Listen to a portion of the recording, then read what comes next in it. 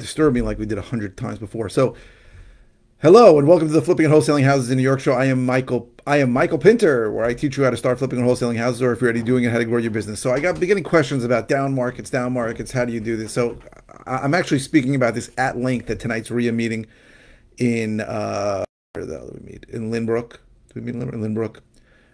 We meet every month. My RIA, the Nassau County RIA, you can go to it at meetup.com/Nassau-County-RIA. We meet twice a month. Once for a monthly meeting like we have tonight, and once for once at a property that I'm doing. I don't have that scheduled for the next one yet, but we'll meet soon. So people ask me about a down market. So a couple things. I'm going to just give you the overview of what I'm talking about tonight. So first of all, do not wait for the perfect market. So what this means is that everybody's got their own stupid ideas about what's going on in the market. So people ask me what I do. I say I'm a house flipper. It's the easiest thing. They all go, ooh, wow. And then I get some kind of thought after very often, which is stupid. Like, well, it must be very tough right now. Or that must be amazing for you right now. Sometimes they just say something nice, like that sounds great. But I know many people who just aren't doing this, getting into the business, because they feel like, well, the market's not good, or the market's too hot, or there's too much competition, there's not enough competition, or there's not enough deals, or there's too many deals, whatever the hell it is. You can always find a reason to not get in, always. The market shouldn't determine whether you go in. You can make money in any market. The good people made money in any market. Now, I know people, I've only been doing this for 10 years, but I know people that did it through the crash in 2008. To be honest, some of these guys went bankrupt, but they all are fine and they're back doing business now. Obviously there are people who went out of business for sure then, because if you were over leveraged and the bottom dropped out and where you were, right, which really wasn't much in New York, but in a lot of places in this country where things are flying crazy, like Florida, and then the bottom dropped out. So right now we're sort of in a microcosm of that, in that certain parts of the country, not New York, but certain parts of the country like Idaho, Utah, some parts of California, had a ridiculous run-up during the pandemic. Irrational run-up, right? My friend in Utah told me he was selling properties for 100% of ARV, the after repaired value, that needed a lot of work. It didn't make sense. He told me if my grandmother wanted to buy the house at this price, I would never sell it to her. And maybe 20 to 30% crazy jump over the course of the pandemic. And then when rates went up at the end of the summer of 2022, back down 30% on a lot of the higher end. Now, higher end in Utah is like over $500,000. But this guy, unfortunately, had a bunch of flips going, and he lost money on 6 of them. So that's going on in certain parts of the country. Idaho, same kind of thing. Crazy run-up in Boise and Coeur d'Alene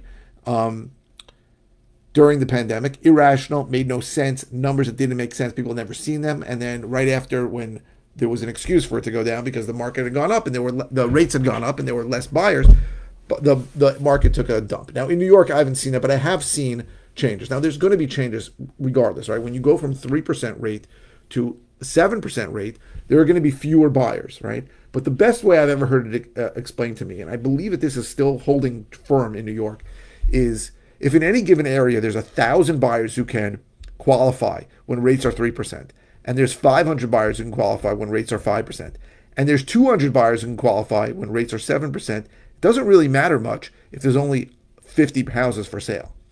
We are still in a reduced supply scenario in New York for sure, and in most of the country, right? The pandemic stopped a lot of construction. It stopped a lot of movement. Obviously, moratoriums that stopped foreclosure and stopped eviction slowed the whole market. We haven't caught up yet. Certainly not New York, in the state that takes the longest for foreclosure and eviction. So we still haven't caught up. Now, eventually, could it catch up? Yes. And could the market go down more? Yes. What I am seeing, sorry, trying to shut everything off before I get on, but it doesn't always work.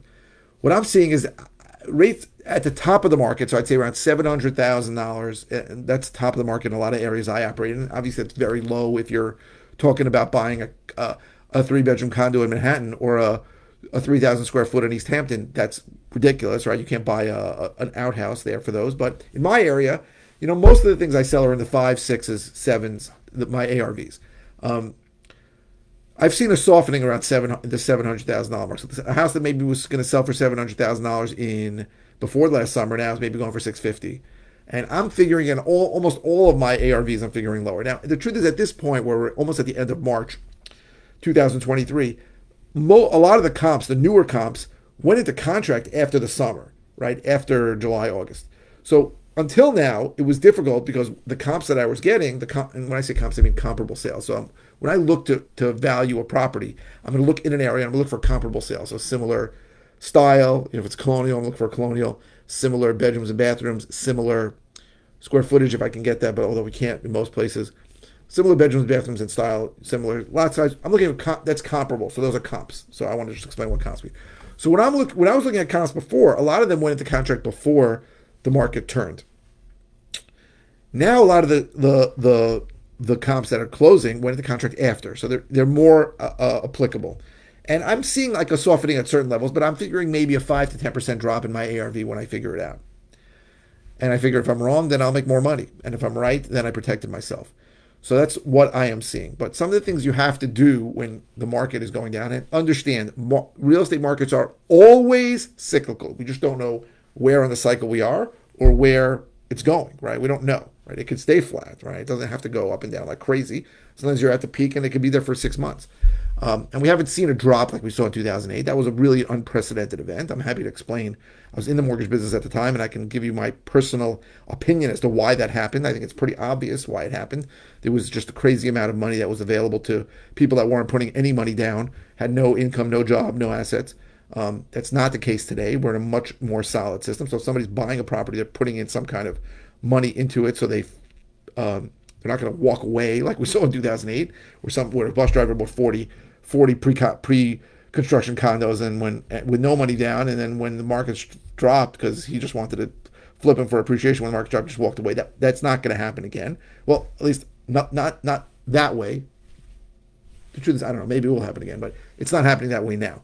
So we've seen a little bit of softening, and I have found that where I price my properties a little lower, I'm getting what I think I should have gotten.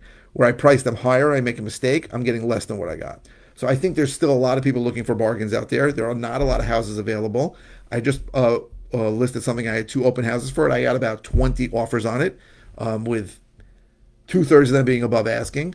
And I think I'm going to do great with it, but with that property. But you have to be aware of where that is. So that's a property that I thought was like a 5 1/4 house. I listed it for $499, and I'm going to contract at $550 now, more than I thought I would get with it from it. So that's good.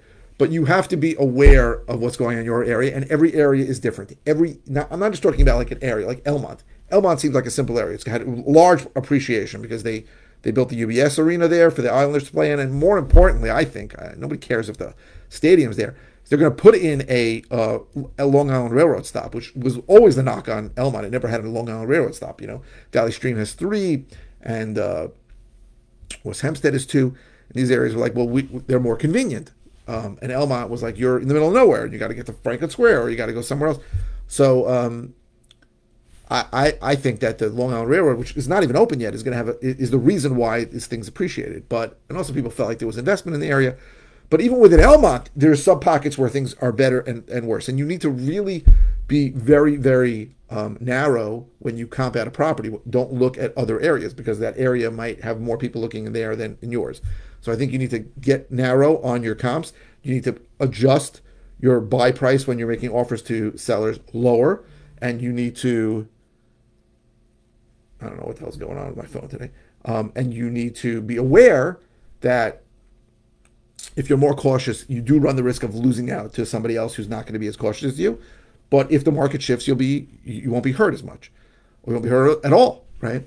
So that's really my thoughts on what to do in a down market. Obviously, I'm going to talk for about an hour on this later. If you're interested in finding out more about the RIA, or you're interested in finding out, I think the RIA information is below. I hope it is. If not, hit me with a comment, and I'm happy to answer. If you're interested in all the ways I can help you, go to howtoflipnewyork.com or learntoflipandwholesale.com. And if you are watching on YouTube, please subscribe. You're watching on any channel, please click the thumbs up. The likes will really help my SEO. So I really appreciate everyone who's been liking, and a lot more people been watching. The numbers really keep going up, and I appreciate it. A lot more subscribers on YouTube, so thank you. Please share. Get more people subscribed. It helps me. And I'm here just to answer questions and help you. The point of this channel is just to help you. So you can, I post 5 times a week. I almost never know what the hell to talk about. So please post a comment below with any question you have. If it's a simple answer, I'll just reply with an answer. If it's something I've covered recently, I'll send you links to a video or videos on it. And if it's something I haven't covered in a long time, or I've never covered before, like I never really spoke about this topic before, I'll do a brand new video on it. So I really appreciate everyone watching, everyone liking. Thank you very, very much. I appreciate all of you.